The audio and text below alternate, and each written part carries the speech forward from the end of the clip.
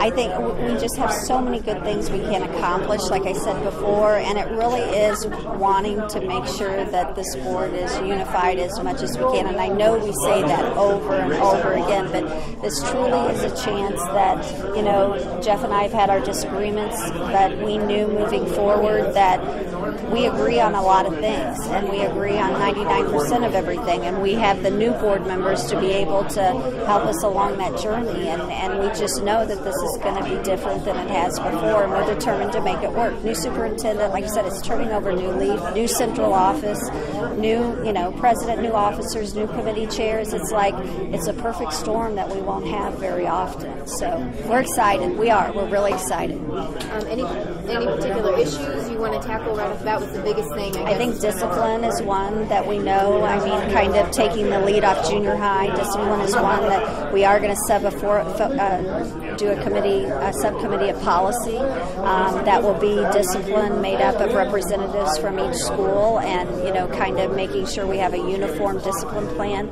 Steve has we want a strategic plan. We want a vision for the next 3 to 5 years. We haven't had that in prior leadership. I mean, where are we going to be? What buildings do we want to do? You know, the building issue is another thing that we have coming up in the next 2 years with our bonds coming up. I mean, we want to build new buildings. We're working on that right away to what is our redistricting plan? What is everything, you know, so curriculum, the core curriculum. Every committee, that's why it's very important, the committee chairs and whoever is involved, we said every committee has an important job to do, that is going to be a major player in the next 2 years to do a lot of things to change this district completely. And even in spite of our finances, we can do a lot of things for the positive. So that's what we're looking forward to, a lot to do. We told the new board members they were going to hit the ground running, and there better not be any slacking because we expect them to work. So talk more about that vision.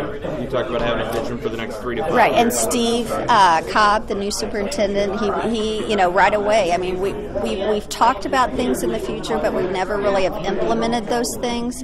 And so, you know, we are planning to have a board retreat, and, you know, it is where do we want to be in 2 years? Do we want our buildings starting to be built? Do we want, you know, redistricting? Do we want different campuses? You know, what do we do with the 9th graders? Do we want to move them over? So there's just a lot of, we want the schools to be unified. As Steve says, we don't want silos. We don't want, you know, we want everyone on the same page. We want everyone doing the same curriculum, which is going to happen with core curriculum.